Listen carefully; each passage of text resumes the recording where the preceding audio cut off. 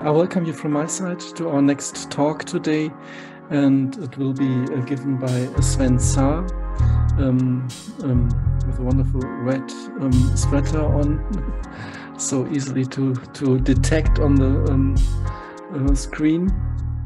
And Sven Saar is originally from Germany, and did his Waldorf teacher training in Witten, and has been a Waldorf class teacher for a long time, especially in England, and right now also living in England. And he is responsible for the working and responsible for the Waldorf teacher training in London. And furthermore, he is doing a lot of teacher training courses all over the world. As I have heard or understood, you did a teacher training in India online already. So now India, it's 4.5 hours from now, so it will be much later now. Yeah, and he's also an author of many books, and the last one in the German title is Beziehungskunst. I really hope there will be an English translation coming out soon. What will be the title of that in English? Actually, that's not quite true. I'm an author of one book, precisely. I'm not really a writer. And we don't know yet if this book will ever come out in English, but it might come out in Portuguese. Okay. Please, can you give a good translation for that anyway, so that people know what I'm talking about? The Art of Relationship. Okay. So this has been published this year, and it's frequently used in Waldorf schools. And the topic he's talking today about is related to that book. Too, I think he's going to speak about Waldorf and diversity, personal and professional challenges. Thank you for being with us, especially today, Sven. That's really nice that you can do it. And please start with your talk. Thank you very much. I feel very honored to be here. I've loved all the talks so far. And I will be speaking mostly about racism rather than diversity today. And if you take one look at me, you should be raising your eyebrows right now. And I'll explain. There's a story to this. I will be speaking from a personal perspective, and that is not unconnected to the book I just published. One of the contributors of this book, which includes several articles about gender identity and how to deal with that in a pedagogical context, looked at me quizzically at some point during the process of putting the book together and said, "You realize that you belong to the group of people who have furthest to go." And I knew exactly what she was talking about, of course. As an old white man from Central Europe, there are quite a few things that I need to know about myself before I can begin to approach a subject like diversity with any kind of authority. In the first meeting that we had of contributors, Martin will remember this, 12 of us sitting around a Zoom table, I tried to do the chairman kind of thing of saying in a jolly sort of tone to everybody, okay, let's see what we really want to achieve with this, and let's all speak without prejudice. At which point one of the contributors raised her hand and said, I don't think we can do that. What we can attempt to do is to become aware of our prejudices and include them whenever we speak in as conscious a way as possible. But speaking without prejudice, that's too tall an order for me. So those two little episodes tell you a little bit about why this is a personal story that I'm telling this evening.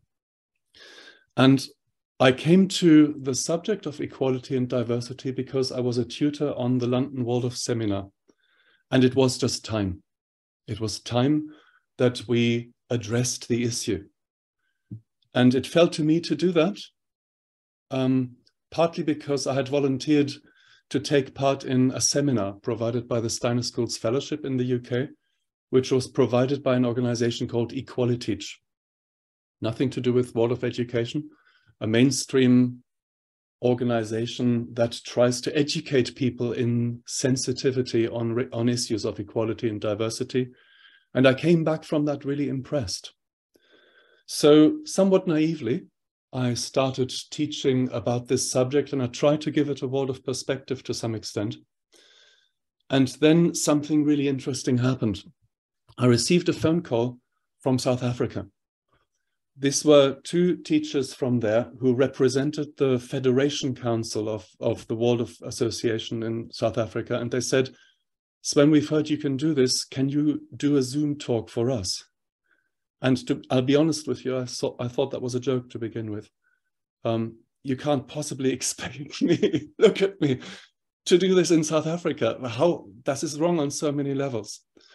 And then one of them said something very powerful that really changed my mind on the whole issue.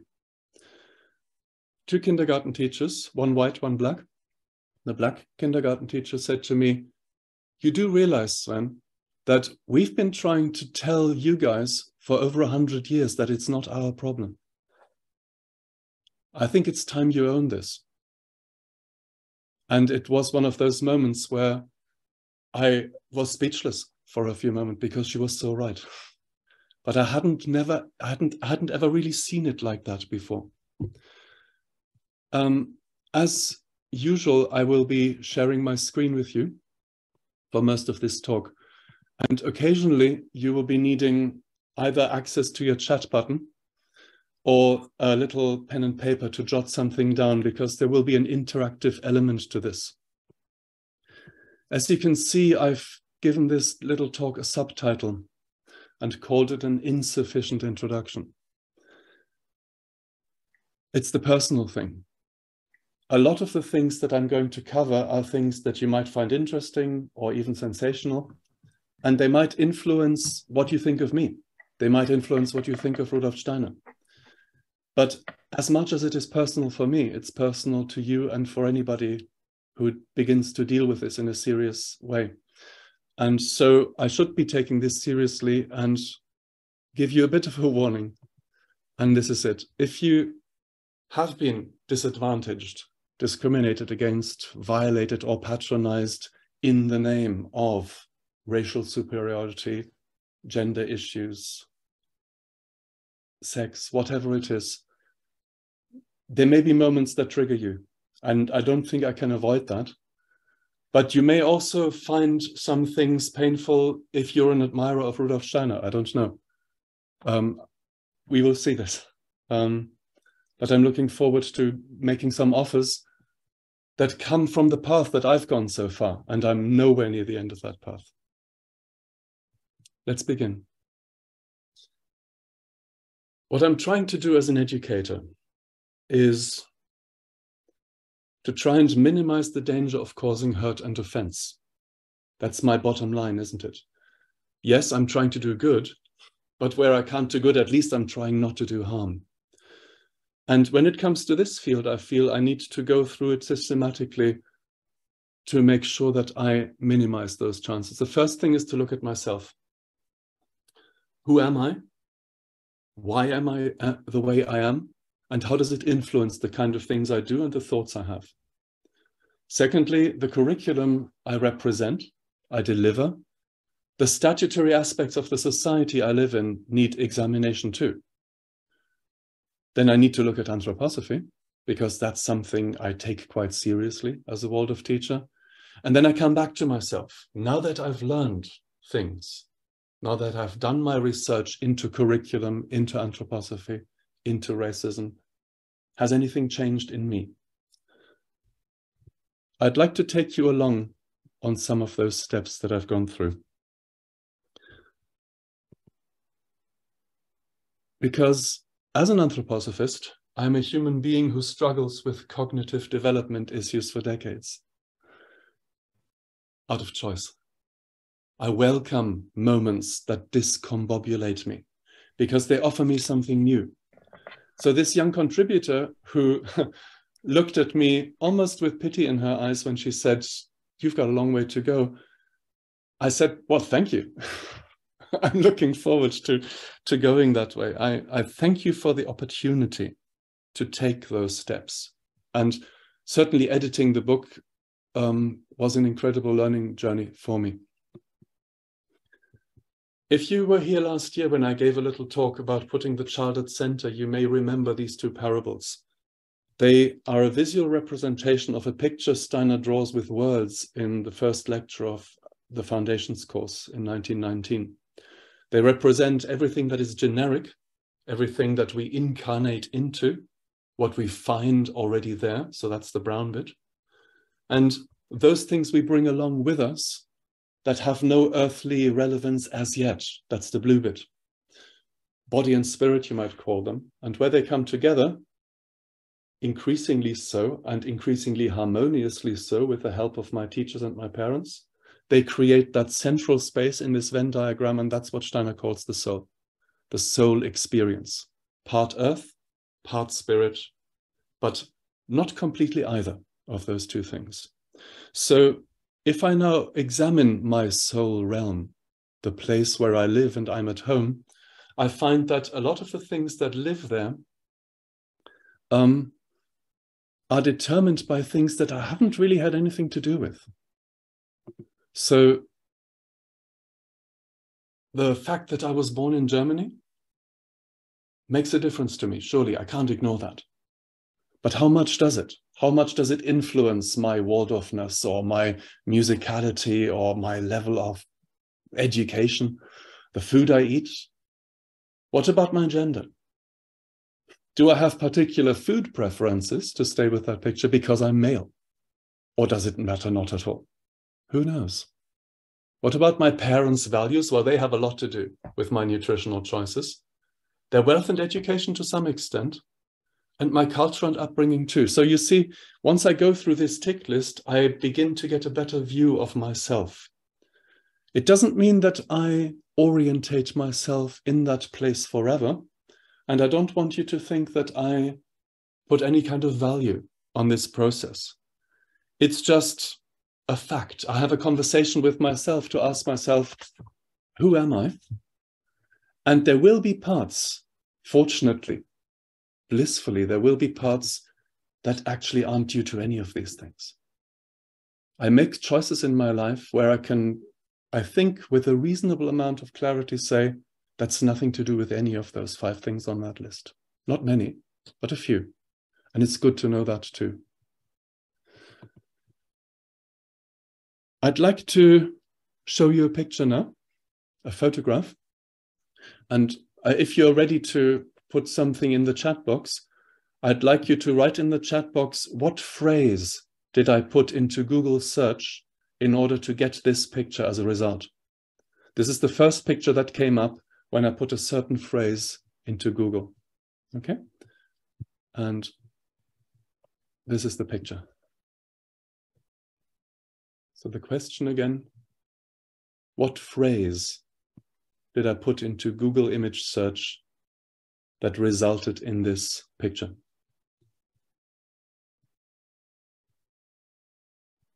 I wonder, Martin, whether you've done the same exercise because you got the right answer.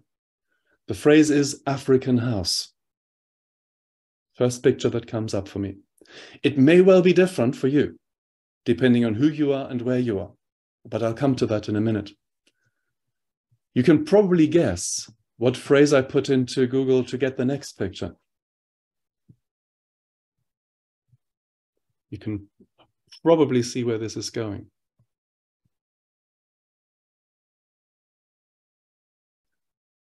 Well, this time it's Julian who got it.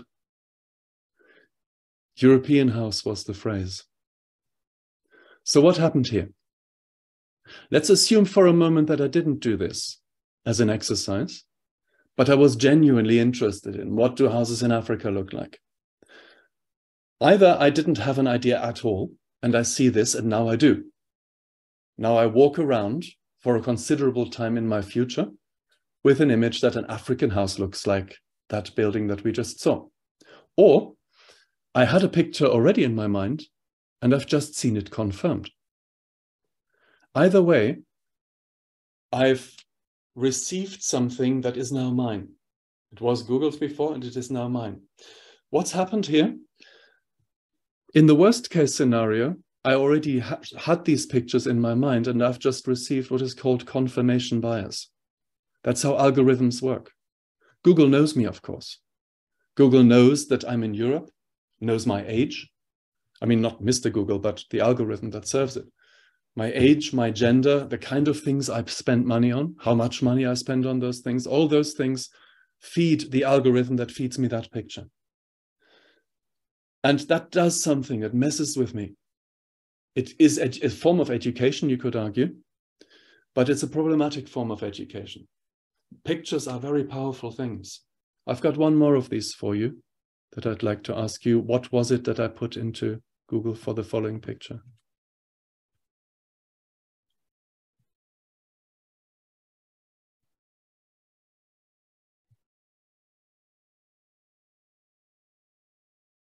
Many of you are clicking into that zone now, aren't you? Because the phrase was beautiful face. Not Caucasian beautiful face, not female beautiful face, just beautiful face. There is no man on this picture. There is no black person on this picture. Yeah, this is a very narrow slice that, again, the algorithm assumes will feed what I'm looking for. And because it thinks that, it does. If I now interact with one of those pictures, I will leave a footprint that will lead to that algorithm becoming ever more refined. And so the more I interact, for example, with a white pretty woman from this thing, the more white pretty women will I see as a search result, and the narrower my horizon will become. And this is a new situation, of course. It's a bit like going to a library and trying to look something up and finding that there's only one book. So you read that book and you leave a smudge mark on one of the pages. And the next time you go to the library, there isn't a book anymore, there's just that one page. So you find ever more what you're looking for in this kind of system. And of course, that has a tremendous effect on where we are going with this. So I'd like to share something with you which I would consider good practice in this respect, because this phrase is something that is probably relatively familiar to those of us who are Waldorf class teachers in Central Europe. And I must confess that I've used it before, not for about 10 years, but I have. I was asked by a pupil, what color should I use for the face? And I said skin color. And of course I meant pink. I'm ashamed of that now. I could have known better. I should have known better, but it happened to me. And to some extent, it still happens. We're in that space. We're gradually moving out of that space, but we're in that space. And I'd like to show you an element of good practice from Japan that I was very, very impressed with. This is a Japanese cosmetics company called Shiseido. And I think the little advertising film speaks for itself.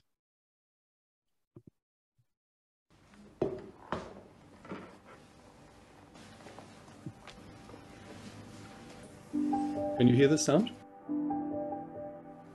Yes. 肌色。肌色。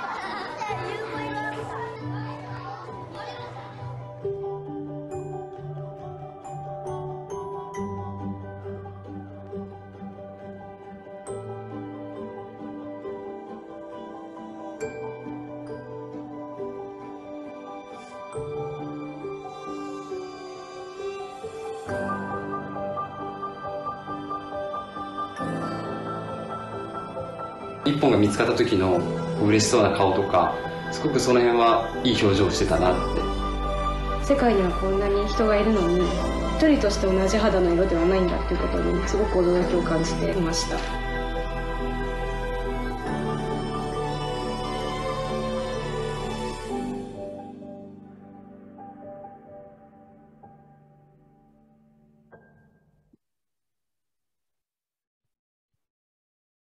Isn't that a wonderful initiative?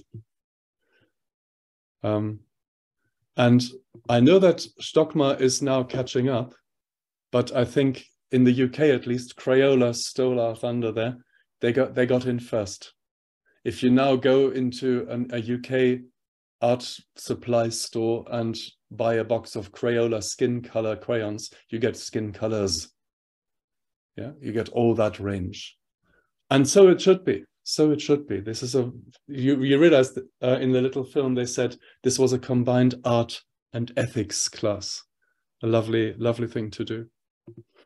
So let's examine for a moment what it means to be white. And maybe not as old as me, but certainly if you're in my generation, you do well to have a look at the next few questions. And this is where your pen and paper comes in. You don't have to do very much. But what I would like you to do is to answer for yourself 12 questions that I'm going to put to you, one after the other. And all you have to do is give yourself a point if your answer to the question is yes. Okay? You don't have to share this with anybody. You don't have to write the answer down. Just give yourself a point for every yes. Here we go. If I wish, I can arrange to be in the company of people of my ethnic group most of the time.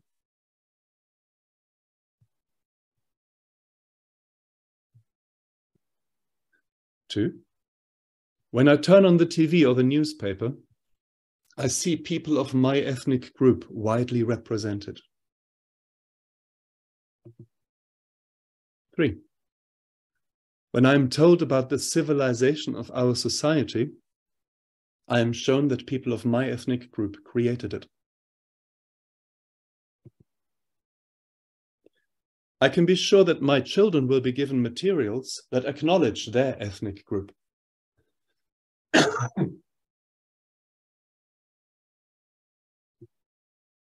If I want to borrow money, I can be sure that my color or ethnic group will not be a factor in the bank's decision. I don't have to educate my children about systemic racism for their daily physical protection.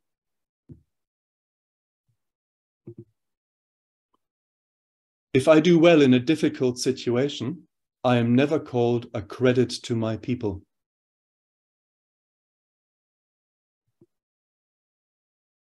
I'm never asked to speak on behalf of the people of my ethnic group.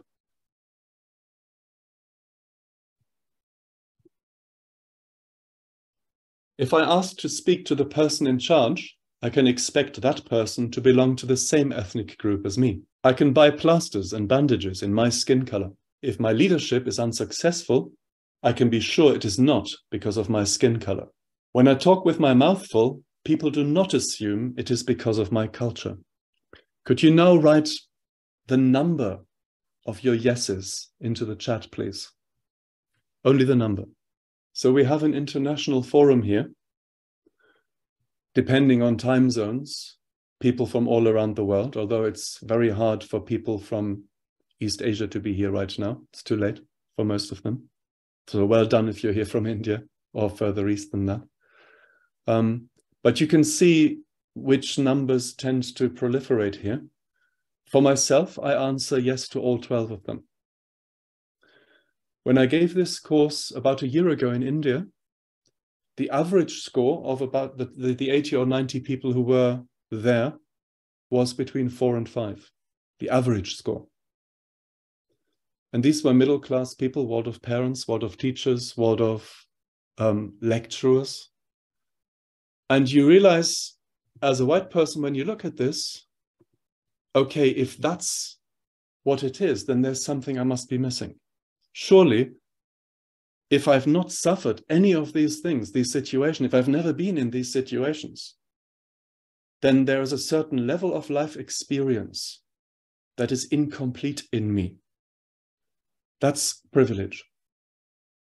As a privileged person, I am incomplete in my life experience, and that has a definite approach, a definite consequence for my ability to be empathetic with people who do suffer discrimination and so on.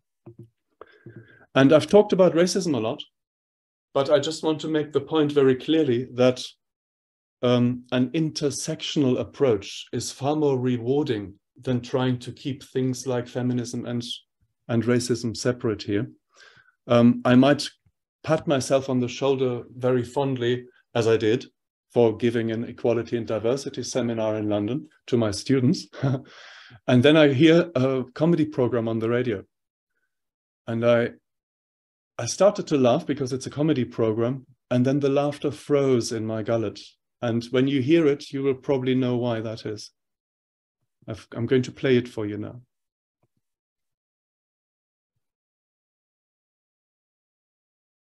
Souvenir program.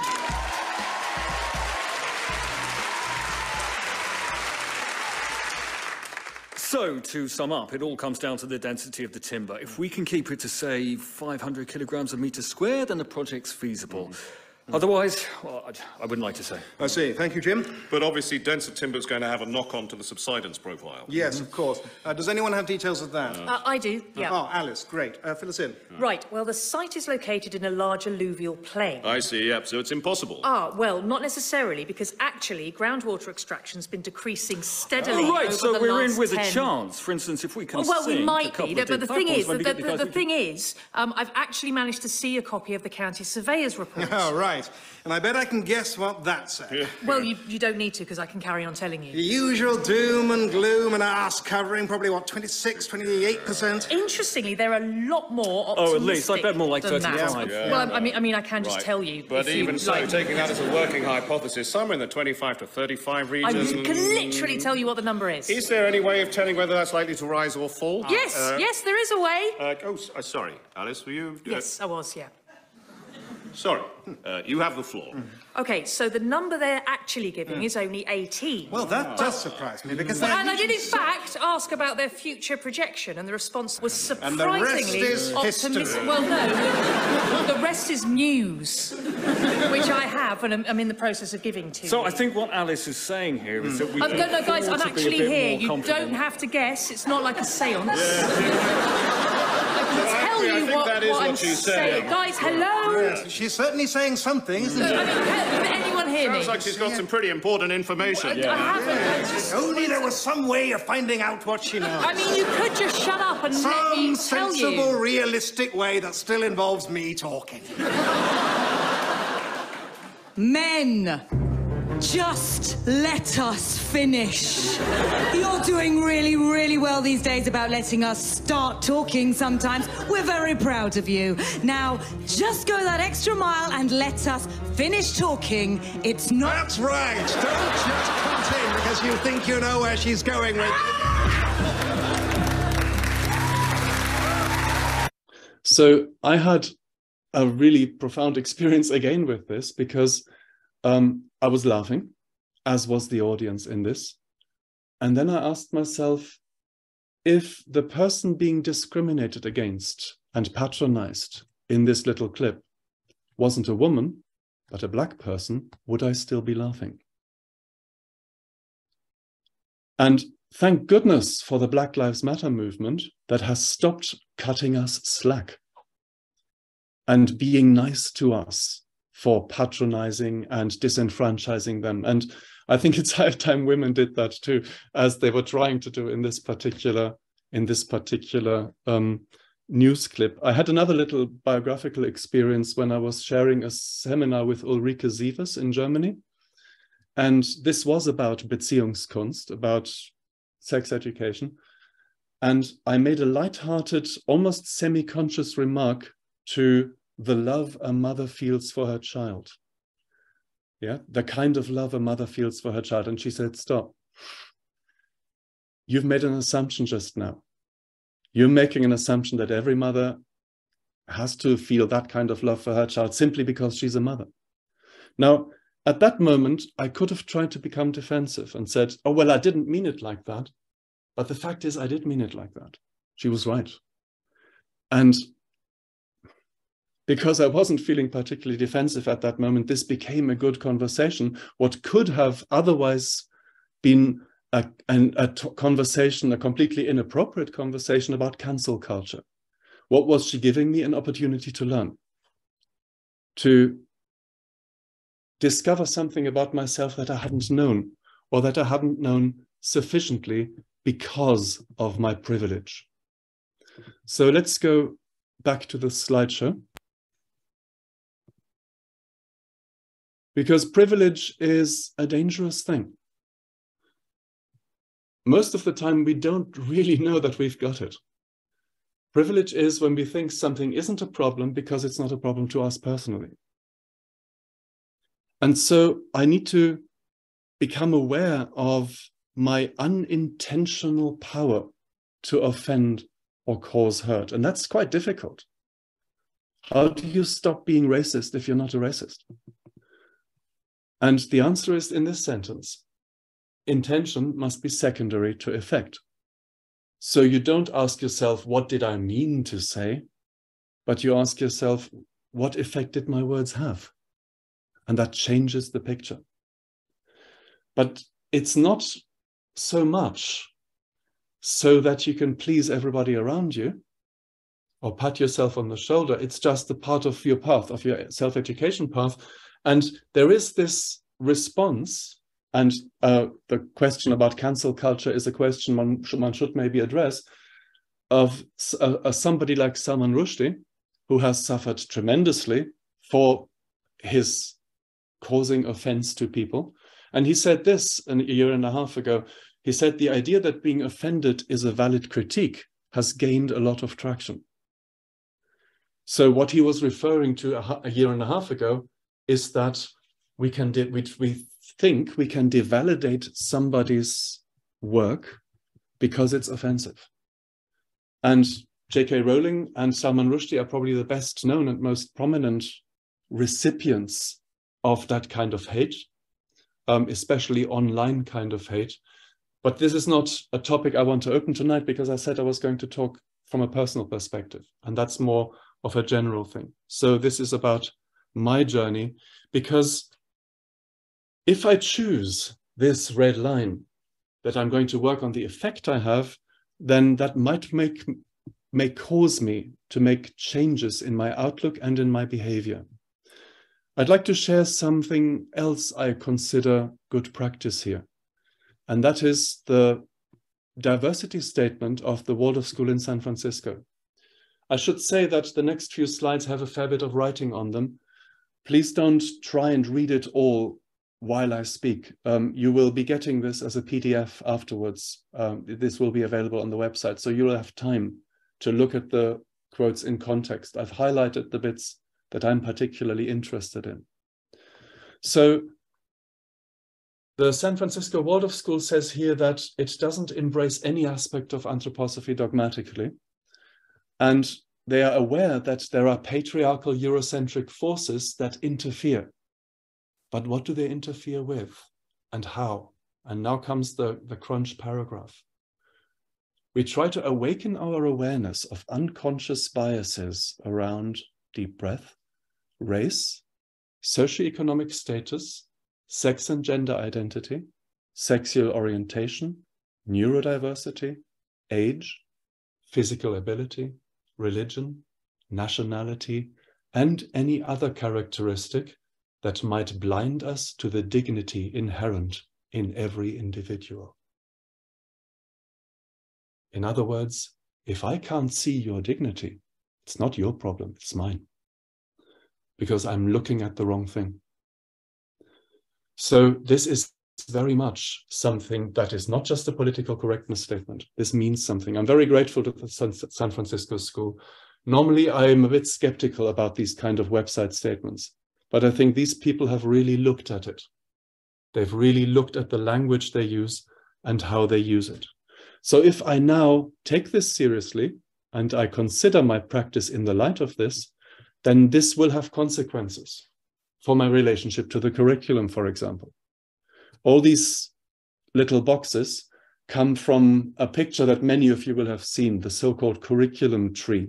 I think it was painted on a wall in Michael Hall's school some years ago. And on it, you can read exactly what each school year will do. And this is taken from their story or history curriculum.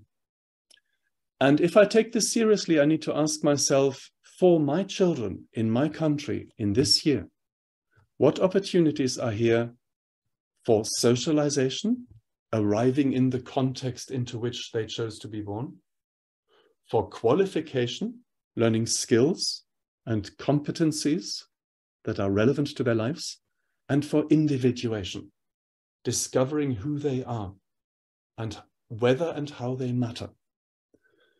Gerd Biester, in his 2014 book, The Beautiful Risk of Education, mentions these three aspects, I quoted them last year already, as a bit of a shorthand for what we're trying to achieve in every lesson we teach. We arrive, we progress, and we discover ourselves. And if you want to read more about this, then Martin's paper on decolonizing your curriculum is a really good place to start. There have been attempts, good attempts too. This one, Serene Fong's master's thesis from the Stuttgart master's course, the international master's course, about an Asian Waldorf curriculum. Panosot's attempts, pioneering attempts to adapt the story curriculum to the Thai culture. But let's have a look a little bit on some things that are still prevalent practice out there in the real world. We've celebrated Michaelmas not long ago.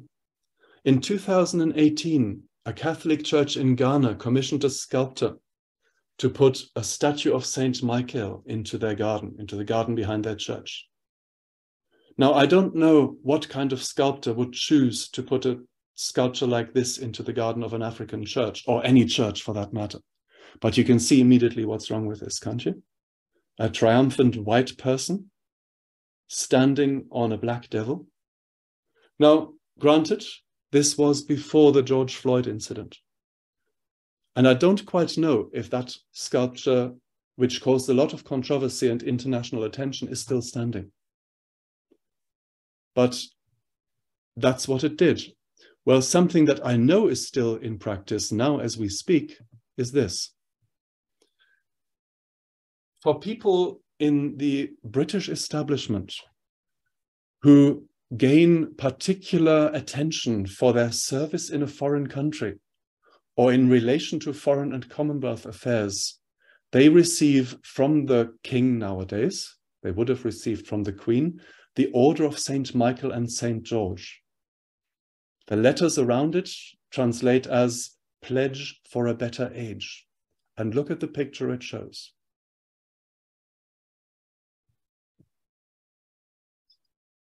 I don't think I have to talk much about that, but this is right now, okay? So this is, of course, a talk in the Waldorf world where I live.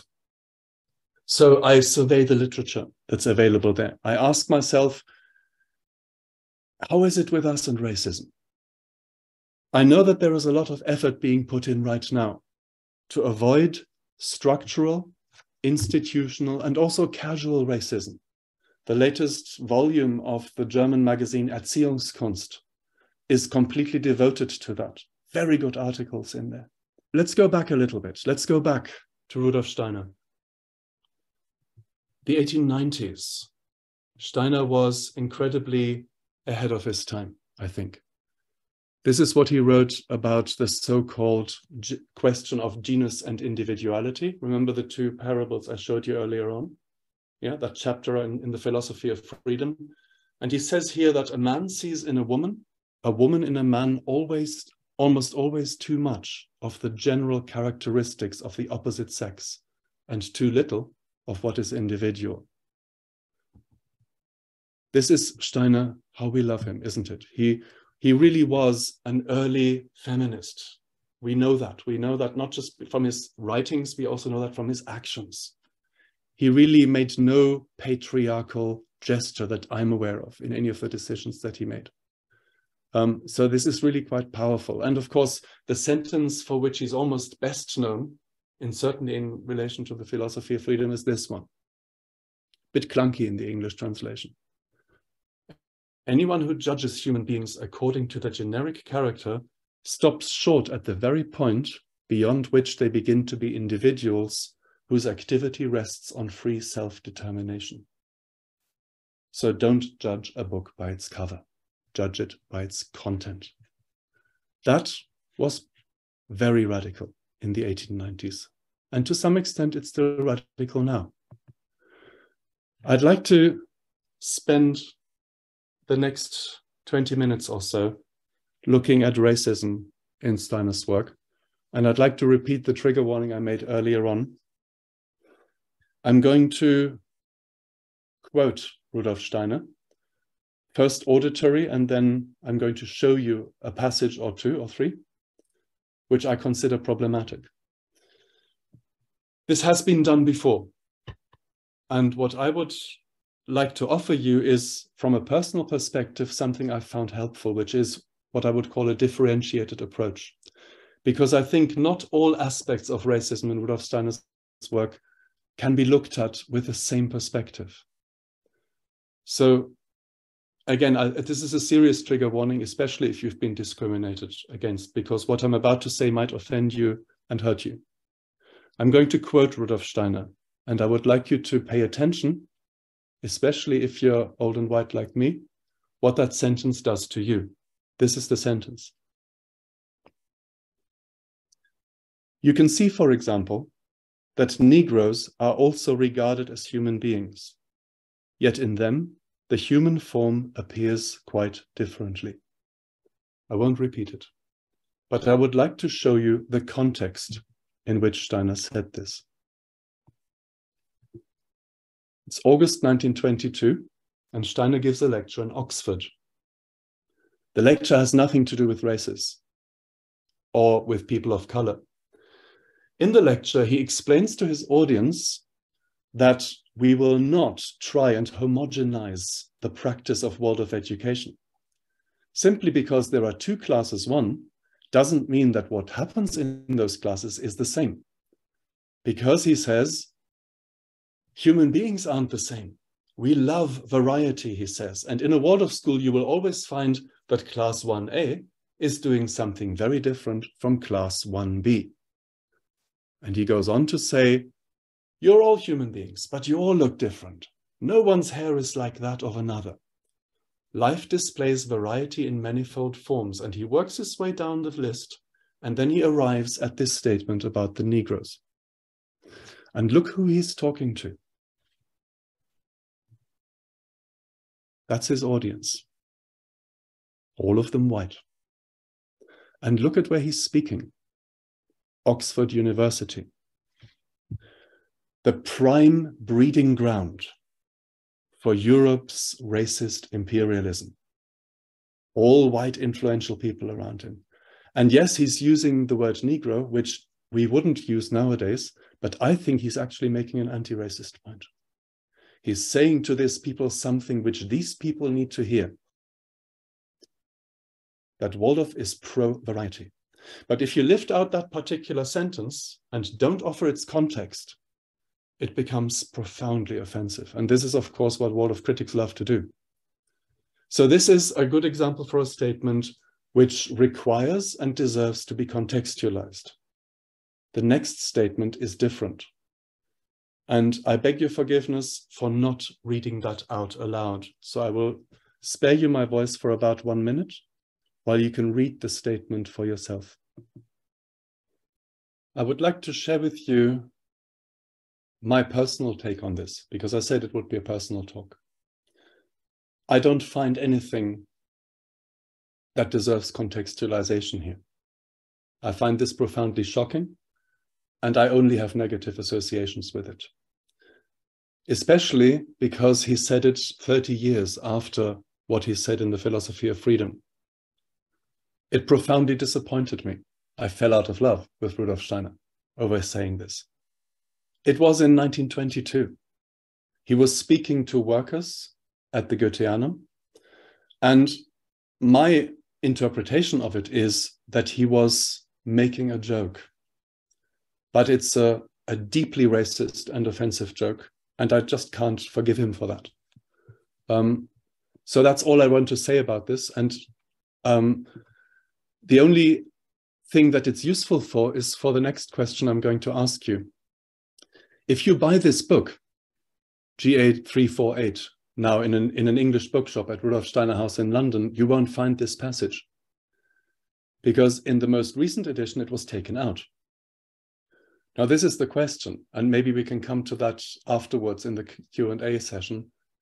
Was that good or wasn't it? Was that wise to take this out, or was it disingenuous? Should it have been kept in with a critical side note? I'd love to hear what you think about that. But we'll go to the next type of statement now. This one is not Rudolf Steiner. This one is again San Francisco Waldorf School. And I like the language they use here. They say, we recognize certain statements as incorrect and offensive. We explicitly reject any theory or statement in Rudolf Steiner's work that characterizes or judges individual human beings as superior or inferior based on racial, gender, ethnic, or other group identity. Completely clear. It wasn't always thus. The process began in the year 2000, the Dutch Commission report. That's very different language. You see here, there are statements that if they were made in public by a person now could be a violation of the Criminal Code of the Netherlands. That's a very careful, some would say cowardly formulation of the fact, but it was a start. In 2008, the Frankfurt Memorandum, you can Google these things, went further. And most recently, the Stuttgart Declaration of the Bund der Freien Waldorfschulen and the Declaration of the Goetheanum went a step further yet, but I must be honest with you, for me, they didn't go far enough. None of them were quite strong enough to condemn what I've just shared with you, the mulatto's quote. Now we come to the third category of quotes.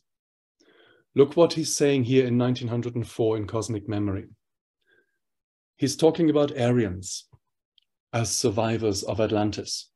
And in the last sentence of this quote, he says something that certainly in the light of subsequent developments could be seriously negatively interpreted. At the present time, it is the task of the Aryans to develop the faculty of thought and all that belongs to it. So why does it belong into a different category? I'll show you. In 1909, he changed his mind. He then said, the idea of race is only really applicable to old Atlantis. We don't speak of an Indian race, a Persian race, etc., because that is no longer correct. And I would say on this case, Rudolf, I'm with you. The human being is allowed to change their minds. I did, frequently. And I don't want to have to apologize. Changing your mind is a good thing. And he contextualizes it as well. He says, we're now no longer the theosophical movement, we're the anthroposophical movement. And when we weren't yet, we talked a different language. The anthroposophical movement seeks to unite people of all nations. We bridge differences, we bridge distinctions. We're not interested in the gaps.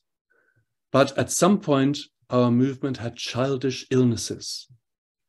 But one must get beyond the illnesses of childhood and be clear that the idea of race ceases to have any meaning, especially in our age.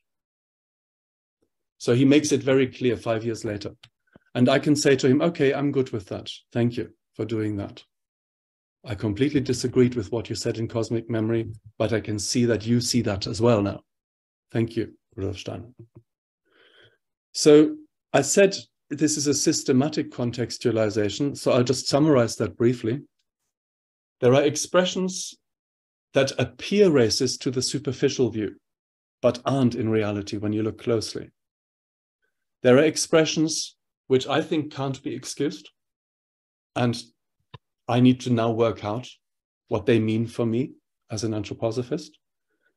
And there are expressions which Steiner made, but from which he later distanced himself.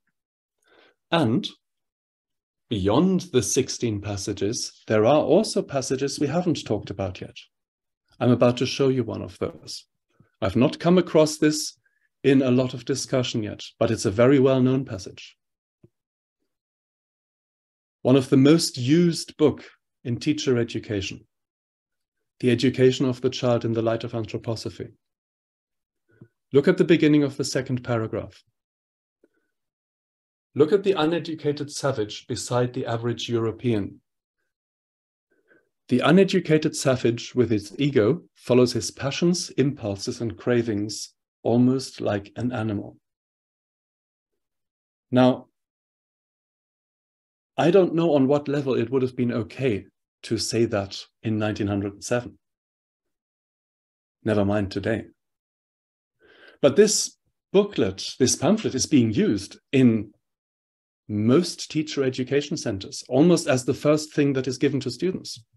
So I asked one of the leaders of one of the seminars where I am a tutor, and I said, do you use this? What's your idea on this passage? And she said, yes, we do use it, but we've changed the wording. And I said, okay, can you show me, please, what have you changed? And she showed me this. Look at a member of a tribal community living in the wilds of nature. The member of the tribal community with his ego follows his passions, impulses, and cravings almost like an animal. Problem solved? I don't think so. You see, this is the difference between a genuine wish to address a problem and just exercising political correctness, making a gesture, removing the word savage, but ending up with something that is just as offensive as the first one was. So if, like me, you're working in teacher education and you're faced with this, you now have a decision to make.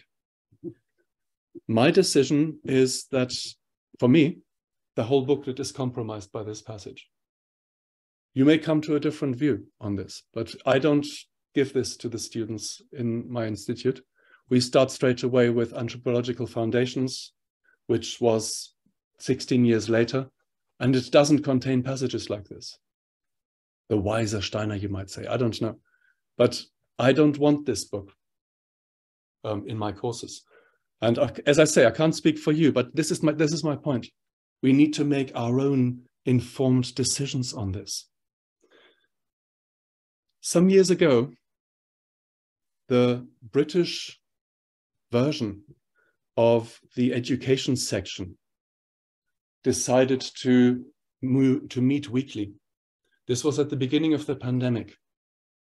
So the class members among the British Waldorf community who formed the education section, we decided that we would have weekly Zoom meetings.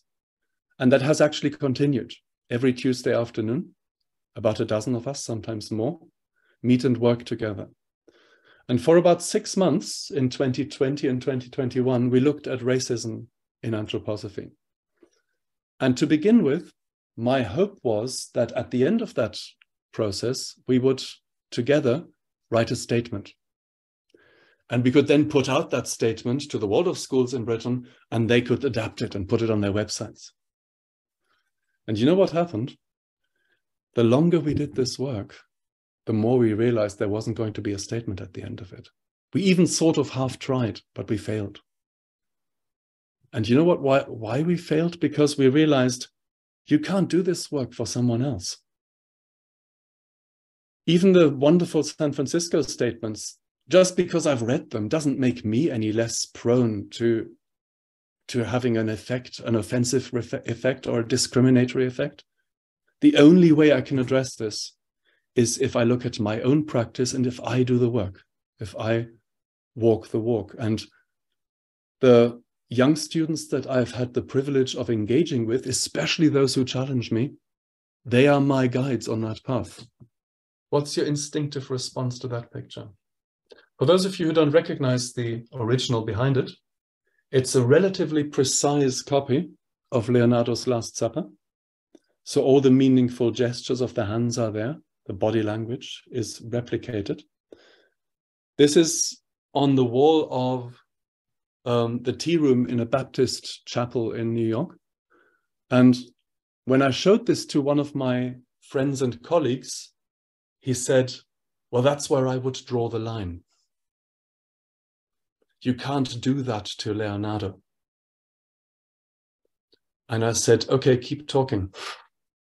Tell me what you mean by that. Tell me why you have a problem with the fact that here is an African-American artist who decides to paint a mural for an African-American church in which the people who visit that church see themselves. And he's even gone to the trouble of studying the wisdom of Leonardo's picture and recognizing the profundity of the hand gestures to that extent that he's copied them, every single bit of it, even down to the beautiful upturn, downturn gesture of Christ's hands here. So on what level do you have a problem with that? And this became quite a long and acrimonious conversation. You get a similar flavor of conversation when you consider this picture. On the walls of many kindergartens, of course, in Europe certainly, also in some other countries. And there are volumes written and spoken about this picture. I'm not going to diss it or disparage it in any way. This is a fantastic picture, you know, wonderful what Raphael has achieved here. But in some kindergartens, in and outside of Europe, they get replaced by images such as these. We have a very earthbound African mother with her child. We have a boy and his father. No reference to a woman in this gesture. What does this do to us? Can we live with that? So for me, the question is not so much what needs to change. The question is who wants to change. And I do. And I thank you all for giving me the opportunity to do so. Thank you.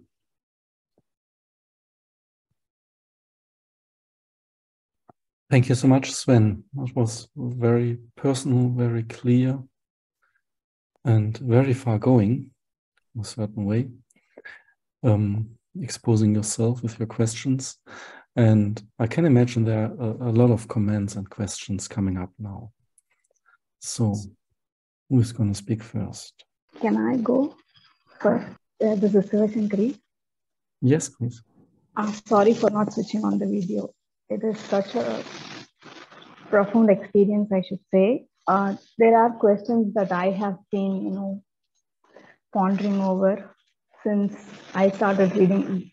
There's this one specific paragraph that I was, grappling with for a long time. I think the question is answered now.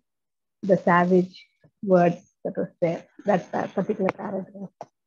And I think, yes, as individuals, we all need to change, and it's a journey. I think we never arrive at the destination.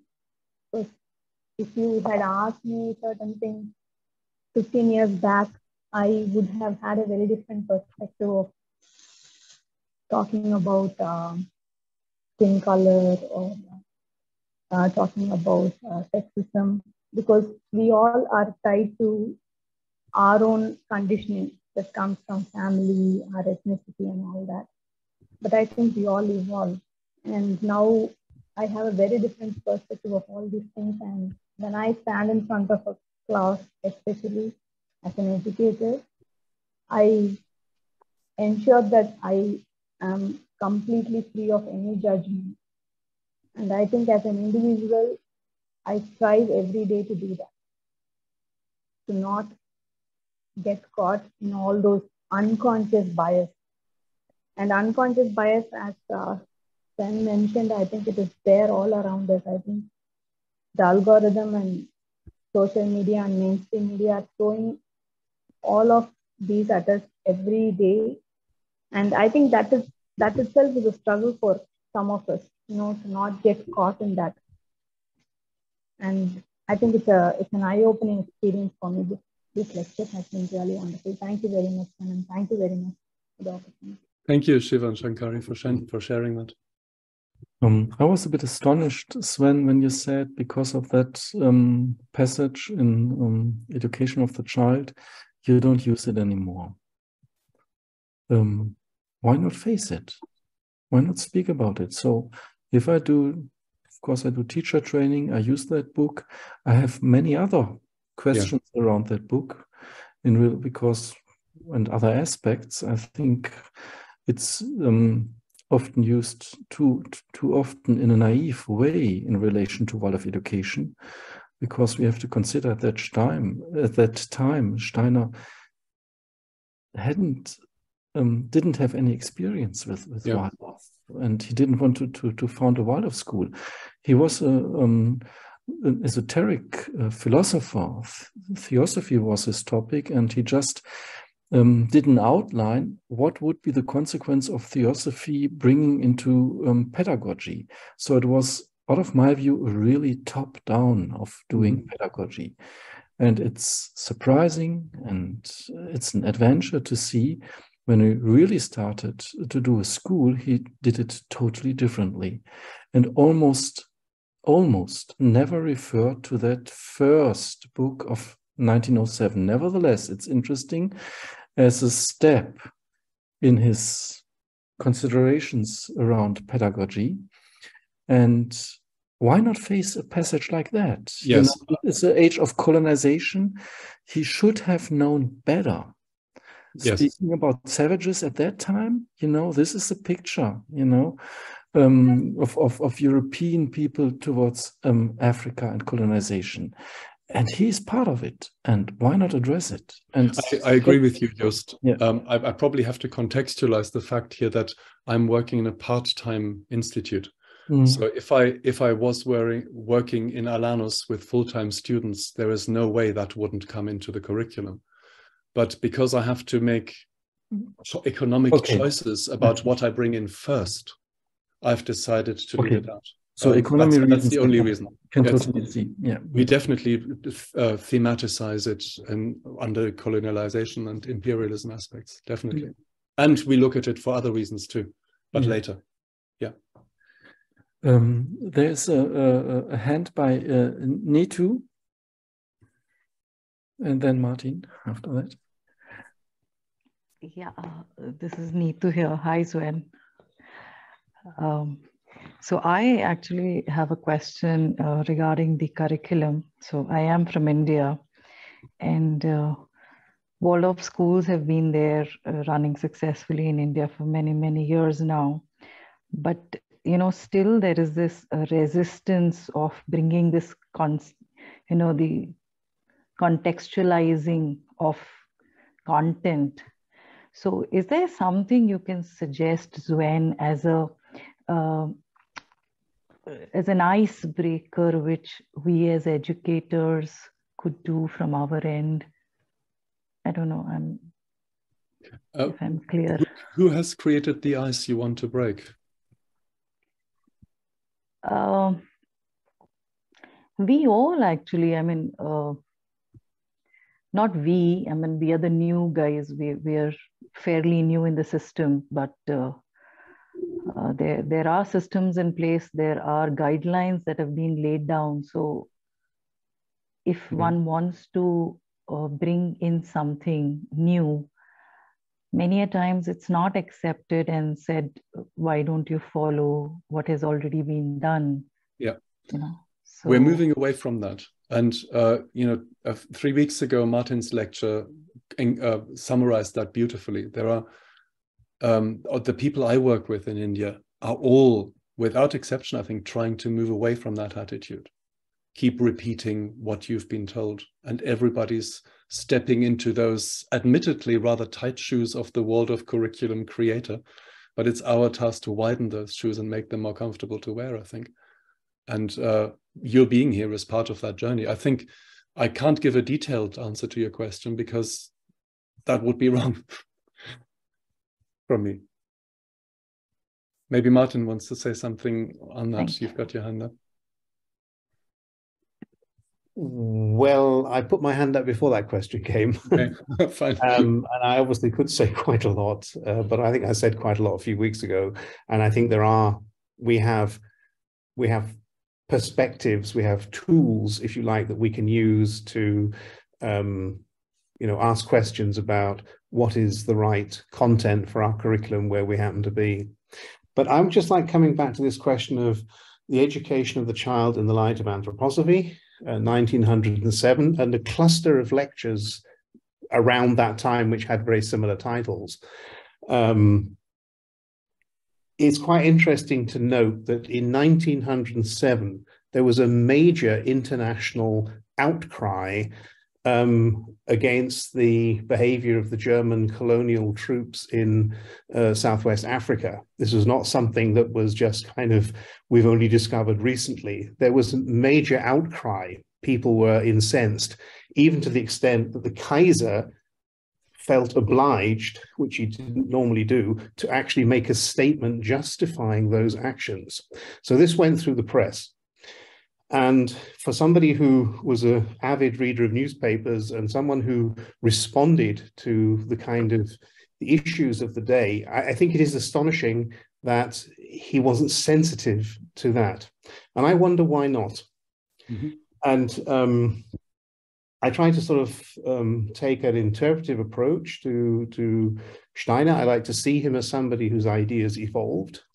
There is a sort of undercurrent of ideas that he expressed in his early philosophical works, which actually underpin Waldorf education. It's not that obvious, but you can find them. And as I think I mentioned in the questions after my talk, I would be quite happy to only focus on the Steiner, the anthroposophical work that Steiner poured into his specifically Waldorf lectures, which is actually quite different to many of the things that went before it. Now, I know there are people who object to that and say, well, you can't sort of pick and choose, you can't cherry pick and ignore the rest. But it is a puzzle. And I think that, to do justice to him, his purpose, as Jos was just saying, his purpose at that time was to try to demonstrate to the world that theosophy, as it was at the time, was not just a kind of spiritualist or esoteric pursuit, but that it was something that could seriously contribute to renewal of society and science and things like that. It was like it was almost trying too hard to show that spiritual science has got a practical answer for all kinds of things. And the analogy that he makes in this famous passage is that he's basically saying that the I has the function of the civilizing core in the human being. What should I say? Educating the lower parts of the human being. Civilizing and educating were words which at that time were synonymous. But I'm still astonished that he wasn't sort of attuned to what was going on in the press. And therefore, I think there are lots of other questionable aspects about that book. But I think I certainly in my course, I address it, I highlight it, we discuss it, and we move on, as it were. Thank you for that. Magda? Good afternoon. I'm saying hello from Poland, and I want to say thank you because it was the most exciting and interesting lecture that I have listened so far in my in life experience and in online videos, because it was personal. And when you started that it will be personal, it touched me because I knew that it was a story about a person who has gone a long way as a teacher. And I want to ask you a couple of questions, which is probably the most useful for young teachers like me. Yes. The first is, teaching is always about learning yourself and discovering. And my question would be like, how did you face those facts? I was teaching something to the kids who are, I don't want to use this term, but a vessel or whiteboard that I have to put the ideas, I have to put information, and I have to program them like algorithms you were speaking about. And when did you realize that you could do it properly now and correctly? Because everything that you have done before seems a little bit wrong. And now, what is your way to raise awareness about these terms and this information that you just opened up in front of our eyes, and also made questions inside myself as a young teacher, like how would I approach these kind of situations in the future, or what was my approaches before, and where am I now? Like, how was this process for you? Thank you. I think if I gave you the answer now that you are hoping for, which is, what do I do now that I get it right? I would probably make a terrible mistake tomorrow and offend somebody without wanting to, because I would be speaking from a place of complacency. And if there's one thing that I've learned on this journey, is that I can't be complacent. I can't think that I'm woke now. It's a process. I'm actually very grateful for this word woke. It's being increasingly used as a pejorative term, as an insult in UK public life. Our Home Secretary referred to people like me as tofu munching, Guardian reading wokerati in Parliament 3 weeks ago. But woke comes, obviously, I'm assuming it comes from waking up, and waking up is a gradual thing. I'm not sure that we can ever say that we're completely awake. But what I'm particularly grateful for in those young people that you're talking about, your pupils, is that they increasingly refuse to accept things that they find unacceptable. And they call me out. And every time they call me out, I have to swallow my pride for a moment and combat my tendency to become defensive and say, I hear you. Let's see if I can listen to you as well. Give me a bit of time to think about what you've just asked me, and I'll come back to you tomorrow. So it's not what you were looking for, I think, but that is what Steiner calls the challenge of the consciousness soul age. We've moved a long way away from easy answers, and we're beginning to realize that. And we can always try. And that's what I'm hoping to do. But I'm sorry, I can't give you a more precise answer than this. I would like to put a question, and it's a bit questioning maybe part of your talk. And please don't take it personal, and don't take it as a critic of what you said. It's just, I want to put it in because it's also a personal feeling of mine. Addressing a topic like that, as you did it in a very, very good way, with bringing pictures and images and really good references and everything. But nevertheless, there is an undergoing stream, and really, please don't take it as a critic. I just want to say it, an undergoing stream of moralism in it. And this undergoing stream of moralism that has been over centuries bringing into our culture by the church. You have to do it this way, you have to do it this way, you have to do it this way. And now with questions of diversity, questions of political correctness, and so on, there's again this moralism in it. And this is something I don't feel free in. For example, when you gave that example, a mother loves her child. And someone said to you, oh, no, it's a prejudice to say it that way. And if you would have said parents loved their child, or adults loved children. So we would wish every child to have a mother or a father who gives love to this child. So no one has been hurt by that, because you said intention is secondary to affect. In that moment, I think there was an assumption someone could be hurt by it. It was not the reality that you hurt someone. Mm-hmm. And this is something which happens quite often. We imagine that someone could be hurt by something we say and think, even though it hasn't been our intention, and what I say now, even though it hasn't been the real effect of it. Yes. Just the imagination, it could be. Mm-hmm. And by this, there is a moral situation around us, what we may do and not may do, because it could be that someone is hurt. And I think this gives us some kind of a it's a strict moral way of what we may do and what we can say. Mm-hmm. It's even though someone can see our intention, and even though could be able to see our intention, and even though someone can see there is someone who has no racist prejudices as a person, maybe everyone has it, we can say, but is trying to have awareness of it or whatever. So you see what I mean? It's yes. It's like an egg dance in the end. If you always say what could happen, of course, it's part of being a human. We have flaws. We do something wrong. We hurt people in our surrounding. And if that happens, we have to react in a good way. We have to establish a good connection to the people around us.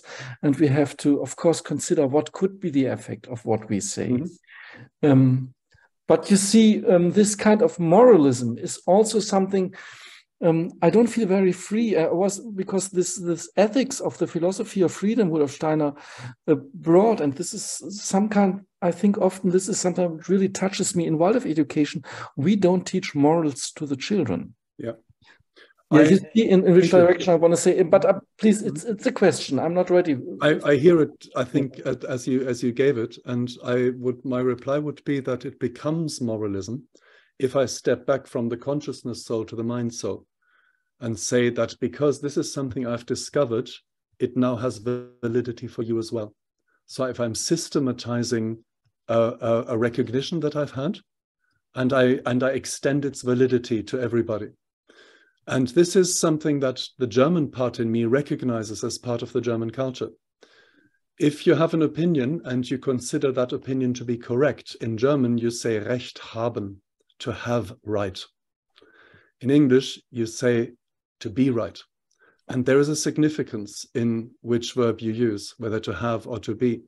Because if you have the right, it's harder to let go. You become possessive of it. And you would like to extend it to other people. And if you do that with anything, even with very good things, it becomes problematic and moralistic, as you say, quite rightly so.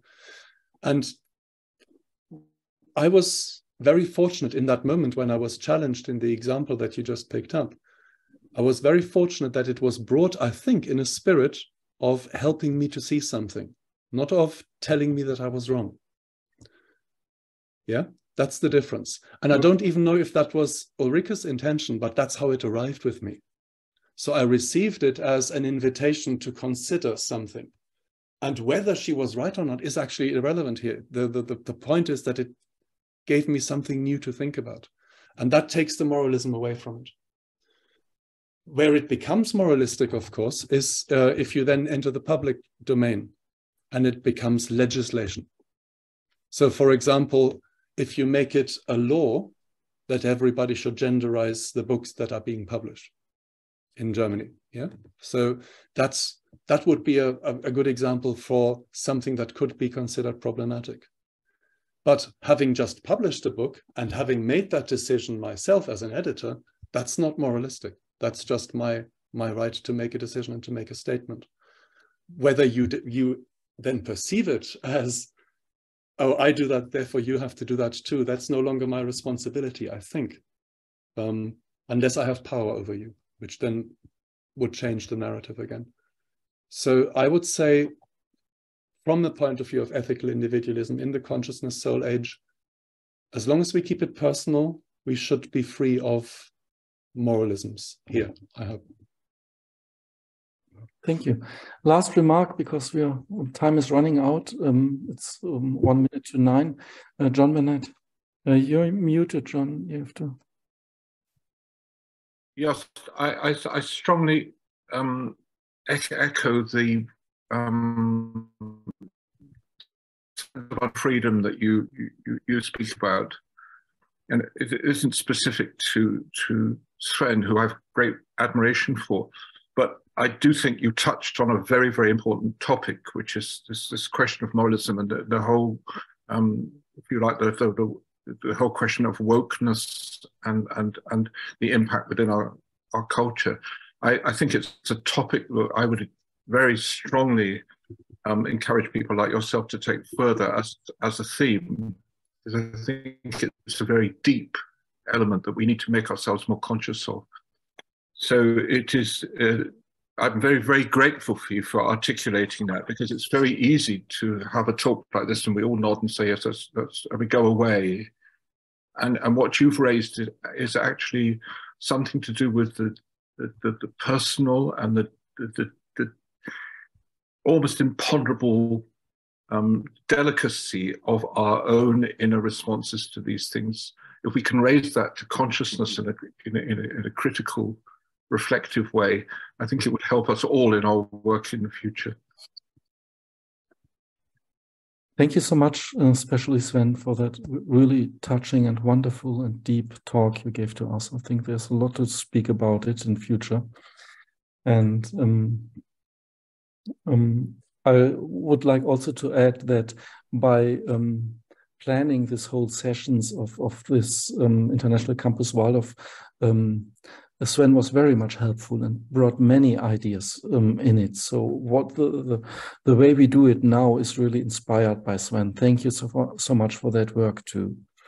And the suggestion for the next speaker also came by you, and it's someone I don't know. It's Kate Bransby, who's going to be the person to talk next week on Tuesday. She's from England too, as I understand, and she's going to be speaking about schools for well-being, mental health, and resilience. So I'm looking forward to that. There is one remark by Martin. Just very simply, I happen to know that Kath is very seriously ill with COVID and can't speak and can't answer mails. So it might be worth getting a message, see if she thinks she'll be ready in a week, and then finding an alternative or skipping a week.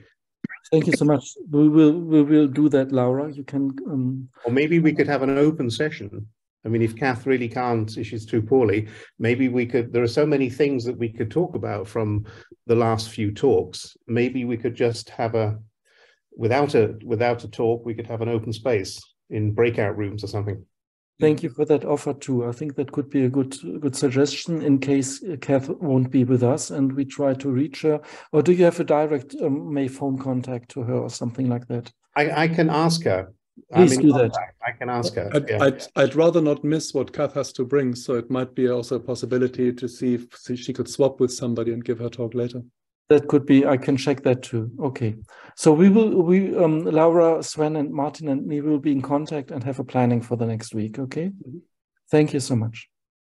Have a good evening. Goodbye. It was nice seeing you all, and have a good day and wherever you are. See you next week. Thank you. Thank you. Bye-bye. Bye.